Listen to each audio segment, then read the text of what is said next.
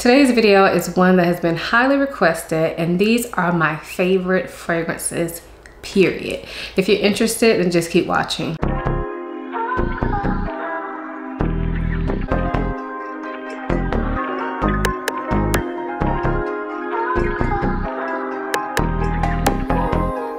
Hi, my name is Aisha from simplyaisha.com. Here on YouTube, I make videos about fragrance, beauty, luxury, and lifestyle. If those are things you're interested in, please consider subscribing. And if you are a returning subscriber, hey y'all, welcome back to my channel. So as I said, today's video is highly requested. These are my favorite fragrances. Now, I was gonna do a top 10, but y'all, I don't think I could do it. Like, I've done one of those before and I probably could have done it, but I felt like it would have been so many repeats from my last one. So I'm doing a top 20, and I feel like this is actually a better fit for me because I didn't just go for those fragrances that I always say are my favorites. I really thought about what fragrance would I not want to be without. So I'm not doing this in a way where, I know some people when they do these types of videos and they do like their top 10 or their top 20 fragrances for life, and they're trying to think about like every season, what would they wear? They need a fragrance for this, they need a fragrance for that. I didn't do any of that. I just went and pulled out the fragrances that I felt like I could not be without, and that if something happened to my bottle, I would be wanting to buy it immediately. So I have 20, actually I have 21, but the one I pulled out, so we'll talk about that one first. Actually, no, we'll talk about that one last.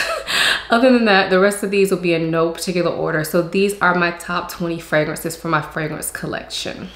Now, because we have 20 fragrances here, I will try to be brief so that this video is not 100 minutes long, but I'll still try to give you a pretty decent description of each. So the first fragrance I have in my hand is from Xerjoff, and this is Decus. And yeah, this fragrance is one that I have not had that long, but it's made its way into my top 20, which I feel like is quite impressive. So this fragrance to me is a resinous and sweet citrusy fragrance. It smells like there's some sort of lemon and lime, but it also has a resinous quality that gives it a lot of depth. It gives it a lot of interest. It also smells a little bit ambery. It's quite unique, but it is very easy to wear. So I got this probably in the spring, and I feel like I've made a pretty decent sized dent for me. This is a big bottle, a 100 ml bottle.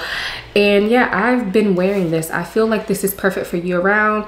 And in the hot weather, this really shines, but it's not a basic citrus. This is definitely a more interesting take on a citrus. It has some depth. So I'm really interested to see how this does when the weather cools down some. I think it's gonna work out perfectly. So yeah, first one is Decus by Xerjoff. This next fragrance is probably another surprise for you all, but this is Minuit et Demi by Fragrance Du Bois. Now this fragrance I actually reviewed when it first came out. I did a love, like, or let down on it, and I don't remember what my final rating was, but I think it was a like. However, this is one that has definitely grown into a love, and it's so addictive. So this fragrance to me is sweet, it's spicy, it's sexy. When I smell this, I feel like I can pick up cardamom, possibly even a slight coffee note, tobacco, and some other spices, maybe like cinnamon or something like that, but nothing is taking over this fragrance. To me, this is just a very well blended, sweet, spicy, sexy scent that is not too loud. It's kind of a more, a scent that sits closer to the skin, but I have found that the longer I've had this bottle, the longevity has definitely improved. So I think when I did my review, I was complaining about longevity on this, but I will say now it's not bad as far as longevity goes for me. Now, it's not one of those fragrances that I can spray on at 7 a.m. and smell at 7 p.m. But honestly, this is pretty much a date night fragrance for me, or a hang out with my husband, watch a movie type fragrance at home. So yeah, it works for me, and it's just super addictive to me. I cannot get enough of this scent. So I am happy that I kept this around, because initially, y'all, I knew it wasn't a love, okay? So Minuit et Demi by Fragrance Du Bois. This next fragrance is from Kajal, and this is Lamar. Hopefully that's not giving you too much of a glare. This is a beautiful, juicy pineapple scent. But that's not the whole story with this fragrance. The pineapple is definitely there. I feel like it's sweet, it's juicy, but this also has some woodiness to it. It also kind of smells like there's an ambery note to this, and possibly even some saffron, giving it some spice. So overall, I would call this more of a spicy, woody pineapple scent, but not in the same way as, say, Creed Aventus. It's not that type of pineapple. I feel like pineapple is like two distinct kinds for me. It's either the Aventus kind, which to me leans more masculine, or it's the juicy fruity kind, like what's in this one. I do think Lamar is perfectly unisex. I have heard some women say this leans masculine to them, but to me, the pineapple sweetness of this just, it's unbelievable.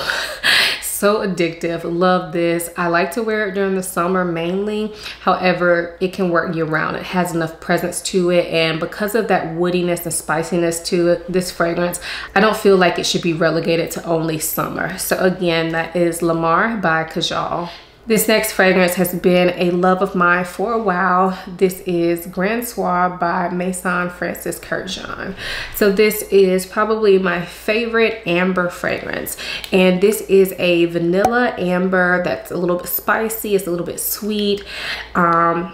It's almost kind of dry smelling. I know for a lot of women, when they first smell this, they think this smells masculine, but this is one you definitely need to try on your skin. I actually wore this fragrance a couple of nights ago, and somehow it must have gotten on my shower cap, because since then, since I've been putting on my shower cap, I can smell Grand Soir. It smells amazing. This is super long lasting. It lasts forever on clothes, but it also lasts forever on skin.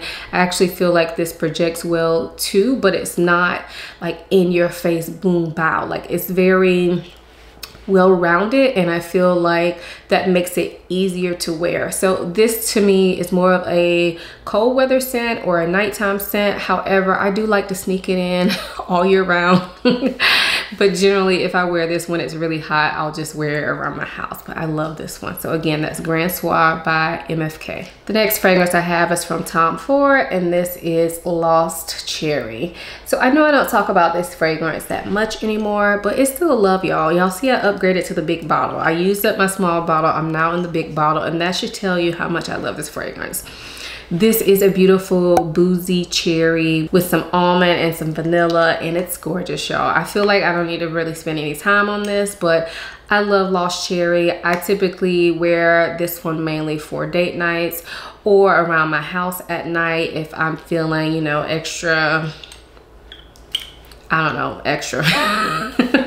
Then I'll wear this around my house at night. But it is a gorgeous scent. There's something so sexy about this cherry, and no matter how many cherry fragrances I have tried, I still come back to this one, and this one is still my favorite. So again, that's Tom Ford Lost Cherry. Next up is another newcomer to this lineup, and this is from Electimus. This is Très Jean. So yeah, I haven't had this one that long either. This is my citrusy take on Baccarat Rouge 540. Plain and simple. It smells like Baccarat. It has that DNA, but it's brighter, it's more summery, more citrusy, and this is actually came over and taken the place of the regular Baccarat, the EDP version for me. Of course, I still have that in my collection. I still love it. However, right now, I'm loving this one more. And I don't know what that means, y'all. It's the end of an era. I still love the X-Straight, but it's not in this video, so there's that. Anyway, it probably should have been, but I don't wear it that much, and honestly, I didn't even think about it when I was pulling these fragrances. So that says a lot, because I thought about Très Jean, and I haven't even had this that long. But I love this fragrance. I love that I don't go nose blind to it. Do I think you need this if you have Baccarat Rouge? It depends. A lot of people still think Baccarat Rouge is too heavy for summertime. So if that's you, then maybe check this out. I also feel like this one is slightly less sweet than Baccarat Rouge. But overall, they're very similar. But right now, I'm loving this one more. So again, that is Très Jean by Electimus. This next fragrance is another old love of mine, and I actually don't wear it that much anymore, but y'all, I could never be without it. This is Love Don't Be Shy by Kilian. So I have mine in the old bottle. It's in the black packaging. But y'all, this is so good. Sweet orange blossom and marshmallow scent. I feel like Love Don't Be Shy started a movement with the sweet marshmallows and the sweet orange blossom scents. I could be wrong, but I just feel like it inspired a lot of other fragrances, but I still love this one. There's something about this one that is a tad bit more daring in my opinion than a lot of like sweet orange blossom, marshmallow, or candy type scents. I feel like there's something in this one that just takes it to a different level and still makes it special. So although there are a lot of scents out there that kind of smell like this now, this one's still really special to me. And although I don't wear it that much because I'm holding on to my precious black bottle juice, I still love it, and I actually still sniff this fragrance a lot, and every time I wear it, like, I just get my whole life. So again, that is Love by Kilian. The next fragrance I have is from Frederic Malle, and this is Musk Ravageur. Now again, this is a surprising love for me, and if you can see, my bottle is quite full, right? That's for a couple reasons. Number one, I did go through a sample of this. Number two, I've only worn this like 2 or 3 times from this bottle. Number three, this fragrance is quite strong. So although I've only worn this like 2 or 3 times, I could not imagine myself being without this. This was a love at first sniff. A very surprising love at first sniff for me. So this is a spicy musk. It is not a clean musk though. This is more on the animalic side of musk, and for me, it is quite addicting. Don't be scared when people say a musk smells animalic. It doesn't mean that you're gonna be out here smelling like you just walked off a farm. That's not what we mean by that, but it has like almost this skin carnal type quality to it, and I find that that makes it just more addictive to me. It makes it sexier, it makes it different, and yeah, I love this fragrance. So although I haven't worn it much, it still made this list. This is not the type of fragrance I would want to wear on a daily basis. This is pretty much just date night for me, and I have to be feeling a certain kind of way to wear it. So love this. If you have not tried Musk Ravageur, try it out on your skin. I would say you probably want to sample this. Don't blind buy it because it is not a safe blind buy, but give it a try if it sounds like something you maybe want to step your toe into. So again, that is Musk Ravageur from Frederic Malle. The next fragrance I have is from Roja, and this is Creation E Parfum Cologne. I love this. It's my sexy rum and coke fragrance. I feel like I say that every single time I talk about this, but y'all, that's what I get from this. Sexy rum and coke simplified. Like, this is so good. It's sweet, it's fizzy, it's boozy. It's kind of playful, but it's also sexy and very sophisticated. It's done very well. So if you've been looking to try a fragrance that reminds you of soda, but you want something very elevated, I would say go for this. Now, this one is marketed towards men. However, I feel like it's 100% unisex, and I will tell you, every single time I wear this, my husband, if he's around, compliments me on it every single time. So ladies, if you're worried about trying this, maybe get a sample, try it out. I actually like to wear this one more so in the heat because I really like the way it bounces off my skin, especially if there's a breeze, especially if I'm outside. But honestly, this is perfect for a year-round use. So again, that's Creation E Parfum Cologne by Roja. The next fragrance is from Tom Ford, and this is Black Orchid Parfum. Now, I feel like if you started watching my channel within the last few years or so, you've heard me talk about Black Orchid so many times, and that's why I don't talk about it anymore. But I could never not have a Black Orchid in my collection. I mean, I just don't foresee it. This fragrance holds so many memories for me. This is the parfum version, so let me back up. Okay, so this is the parfum version. Of course, I originally started out with the regular EDP. I do still have that in my collection. However, I have found that as of lately, this is the one that I go for. And I feel like it's okay because it's still, they smell so much alike that I still smell Black Orchid when I smell this. I think it's just a slight bit easier to wear. It's modernized a little bit, although Black Orchid I feel like is timeless. I didn't even talk about how I smell, but Black Orchid is one of those fragrances you need to smell for yourself, okay? You need to smell it for yourself, spray it on your body. I'm not even gonna talk about how it smells. I will, however, say that the vibe I get from this is sexy, spicy, bold. This is the type of fragrance I wear out at night. This is not really a daytime wear for me, this or the original. However, it has so many memories tied to it for me. The original Black Orchid I purchased probably like 2006 or something like that. I don't know. I feel like I purchased it when it first came out, and I've worn the fragrance off and on since then. And back when I purchased it, of course, I still had a lot of fragrances for me, like for a regular person. However, I didn't have as many as what I have now. And so this was pretty much my go-to date night scent, the original version. This is the updated version. This is the one that I tend to go for now, but I kind of use them interchangeably, honestly. So again, that is Tom Ford Black Orchid Parfum. The next fragrance I have is from Kilian, and this is Apple Brandy on the Rocks. So you can see my bottle is almost empty. I thought I was gonna finish it this summer, and I still might, y'all, because honestly, I know we're heading into fall, but not where I live. But anyway, this fragrance is gorgeous. This is one that has definitely grown on me. Again, I did a review on this when it first came out, and I think I complained about the longevity and projection, and still it's not beast mode. However, this actually performs a lot better in hot weather, and there's just something so addictive about this scent to me. So this is a boozy fragrance. I feel like you could smell a mix of like apple and pineapple in this scent. And then you could definitely smell a woody undertone to this scent as well, maybe like oak, but it's all done very transparently. So although those sound like heavy notes, and when you think about apple brandy, that sounds like a heavy fragrance, the On the Rocks makes a difference, y'all. It's all done very transparently. This is so easy to wear, but unique and perfect for hot weather, in my opinion.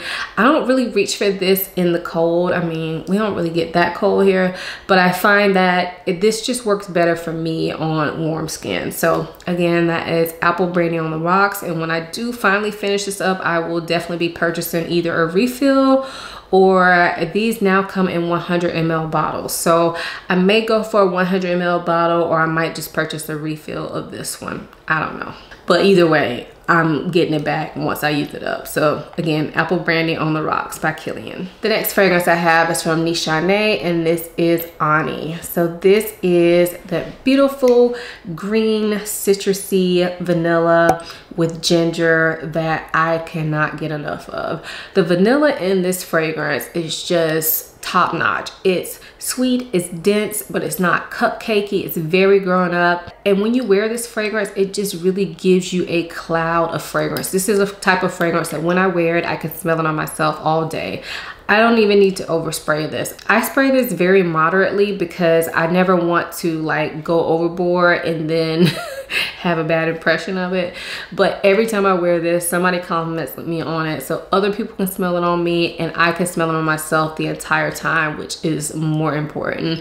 And I just love it. There's something so addictive about this. I don't wear it that much because I don't want to spoil it. So this is not a go to the grocery store type of fragrance for me. I tend to wear this when I'm doing something fun or special occasions. Not that you need to save fragrances for special occasions, but I just like to associate like fun memories with my favorite fragrances. So yeah, that is Ani by Nishane. The next fragrance I have is from Dior, and this is Fève Délicieuse. So this is a tonka bean fragrance that is sweet, it's powdery, it's spicy, it's warm.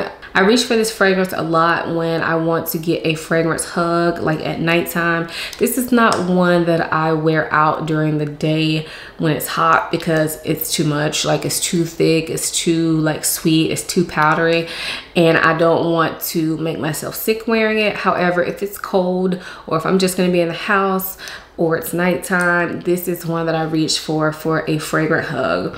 It just makes me feel so comforted, so cozy, and I can smell this on myself the entire time I'm wearing it. It lasts forever.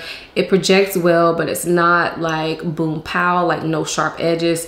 It's a very well blended fragrance. I find it to smell very round, and so therefore I don't find it to be offensive to others, although it is a unique scent. So yeah, love Fev.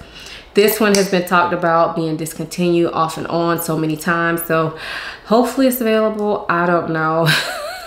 I've heard rumors of it being discontinued and then it's on the website to order, so who knows. But I love this, and if you have this, definitely pull it out, smell it again. So again, that's Fève Délicieuse by Dior. The next fragrance is from Milano Fragrance, and this is Pantone. Now this one is another newcomer to this favorites list because I've only had this for probably about a year, but I love this, and there's something nostalgic about this to me. So this is supposed to smell like panettone, which I believe is an Italian dessert bread with some fruit in it. But the memory I associate it with is fruit cake that my great aunt used to make around Christmas time. So it reminds me of happy times, and it smells absolutely delicious. So when I smell this, I get fruit, but think like candied fruits, like a candied orange. And then this fragrance definitely smells bready as well, and sweet and delicious and slightly boozy, in my opinion, like a dark rum. So good, y'all. So good. Love this fragrance. I'm really glad that I decided to try this out because it had been on my wish list for a little bit, but I wasn't familiar with this brand. But now you can see this is a favorite of mine. So again, that's Pantone by Milano Fragrance. The next fragrance I have is from Tom Ford, and this is Tobacco Vanille. So this fragrance I love, and I only wear it when it's cool or cold because unfortunately I feel like it's too spicy and all for me to wear when it's hot. But y'all, every time I wear this, I'm just in love all over again. So this is a spicy tobacco scent. The tobacco in here though is sweet. It's kind of dry smelling like tobacco leaves. And then the vanilla in here is sweet, but not overly so. And it's definitely not foody at all. Overall, it's a spicy, sweet tobacco vanilla. Smells so good. I actually purchased a hand soap not too long ago, maybe like a week ago from Home Sense. And I think it was called Spice Vanilla. It's actually in my kids' bathroom right now. And y'all, it smells like Tobacco Vanille. So every time I wash my hands in that bathroom, I want to wear Tobacco Vanille, y'all. I think I might need to go back to Home Sense and see if I can stock up because this is everything. I also have the body spray of this, and I layer them together sometimes. And then sometimes if it's not too cold, but I really want to wear Tobacco Vanille, I'll just spray the body spray instead of the fragrance. But if I had to pick one, it would definitely be the fragrance. So again, that's Tobacco Vanille from Tom Ford. The next fragrance I have is from Rosendo Matu, and this is number 5. So this is a sexy, musky fragrance. It is ambery, it's spicy, it smells like there's a little bit of vanilla in here. There's something so addictive about this fragrance to me. Every time I wear this, I want to wear it again. Never fails. Every single time I wear this, I want to wear it again the next time I spray fragrance. And I feel like that says a lot. I just really vibe with this fragrance. And when I first got this fragrance, I sprayed it on paper because I couldn't wait. I was gonna haul it for you all, so I didn't want to wear it, but I sprayed it on paper and I was like, ooh, I don't think I like it. I don't think I like it. And it was super hyped. However, when I actually wore it, different story altogether, and now I can't get enough, y'all. I cannot get enough. I haven't even had this fragrance for a year and it's already in my top 20, y'all. I feel like that's saying a lot. This fragrance is not a safe blind buy. It's not gonna work for everybody. Some people think it smells animalic. Some people think it smells like burning rubber or tires. So if you're interested, maybe get a sample unless you can find it for an extremely good deal. Because if you can and you don't like it, you may be able to resell it on Mercari or something, but I love it. So again, that's number 5 from Rosendo Matu. The next fragrance I have is from Armani Privé, and this is Blue Turquoise. So this is my salty vanilla that's so different than any other salty vanilla I've ever smelled. So the vanilla in here is sweet, it's dense, and then the salt note is prominent in this fragrance as well, but you also have like black pepper, incense, woods, and that really differentiates this from every other spicy vanilla fragrance I've ever smelled. This is not gonna be for everybody because I find it to be quite unique. Although I wear this mainly in the summer, I honestly feel like because of the depth of it, you can wear it year round. So when I do wear it in the summer, I typically will wear it at night just because I feel like it has this like sexy vibe to it. It stands out a lot, it performs really well, and it's just so good, y'all. It's so good. Love this one. So again, that's Blue Turquoise from Armani Privé. The next fragrance I have is from Xerjoff, and this is Dolce Amalfi. So this is my spicy juicy fruit gum fragrance. It smells like a mix of tropical fruits that are quite sweet, sticky, but then you throw in these Christmas type spices like cloves, nutmeg, cinnamon, those type of spices mixed with this sweet fruit. Is such a juxtaposition, makes it so unique, but so good, y'all. This is one I can't get enough of. I smell this one all the time. I really need to get a bigger bottle because I feel like I would maybe use it more, but I don't even feel like I have to overspray this fragrance. And as much as I talk about it, as much as I love it, I feel like I should just go ahead and get the bigger bottle so I'll be more free with actually wearing it. But it is so good, y'all. So good. Yeah, so again, that is Dolce Amalfi by Xerjoff. The next fragrance is from Initio, and this is Absolute Aphrodisiac. So this is a spicy vanilla. I clearly have a type. I love my spicy vanillas. So yeah, this is a spicy vanilla, but not in a boring way. This has this animalic note in it that initially scared me. However, I think that animalic note makes this fragrance so unique, so addictive, so nighttime appropriate. Like, this is so good, y'all. I can't get enough. I can't get enough. I don't wear this when it's hot, so this is one I'm really excited that when it cools down, I'll be pulling it out more. But sometimes even when it's hot, I'll wear it to bed because it's just one that I cannot get enough of. So if you see that little animal on Fragrantica in the notes of this fragrance, don't let it scare you. Get a sample, try it on skin. This is gorgeous. It also kind of has like a bit of a, almost like a fizzy, nutty nature to it, but I don't really know what that's coming from, but I do pick that up, and I think that makes me like it even more. So again, that is Absolute Aphrodisiac from Initio. So the last fragrance that's in this actual list before we talk about the one that didn't make it, the last fragrance is none other than Amouage Sunshine. Did y'all think I didn't love this anymore? Did y'all really? It's still in my intro. I still love it. So good. Not for everybody, but it is for me. This fragrance just makes me smile every time I wear it. Again, I don't wear it that much because I want the times that I wear it to be special, or not necessarily special. Like, it's not like it has to be like something grand that I'm doing. It's just that I don't want to waste this fragrance by like wearing it to a doctor's appointment or anything. I don't want to waste my memories with this fragrance. It's not about wasting the juice, because obviously, like, I have so many fragrances. I'm not concerned about using up my fragrances. It's about wasting the memories attached to this fragrance. So hopefully it makes sense. But this just makes me smile. It's sunny, it's happy. This is a scent that is based on osmanthus.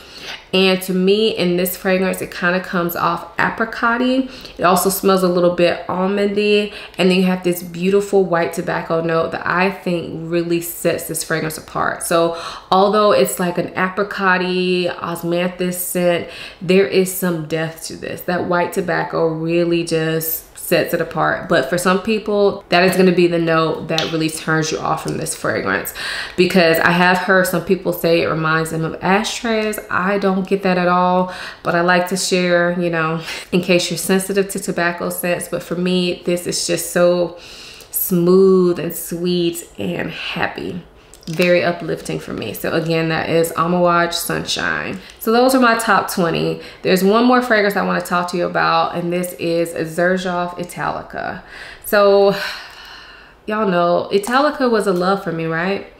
It was love. But when I was putting all these fragrances together, I had 21 fragrances in my little box, and I looked at them like, really, Aisha, be truthful with yourself. I don't wear Italica as much, and I don't crave it as much. So it's not really about me not wearing it. It's more so about me not craving it as much. This is a beautiful milky almond toffee pastry scent. It's a very realistic kind of foodie type smell. It also has saffron in it that gives it some spice and a little bit of extra sweetness, in my opinion. I find that people either love this or hate this. Now, I'm still in the love camp, like, let's not get it twisted. But this used to be like really high up for me. So I found it interesting that I would pick all these other fragrances before this one now. I found it really interesting. This is still a love, but let's call it number 21, okay? And I just wanted to mention it because I know I have talked about Italica a lot, and I do still love it, but the love has waned a little bit. So we'll see what happens. We are kind of going into the colder season, supposedly. So maybe once it actually gets cold, I will start like fiending for this again. But yeah, this used to be a staple for me. Like, I would pull this out in the middle of the summer and wear it just because I wanted to.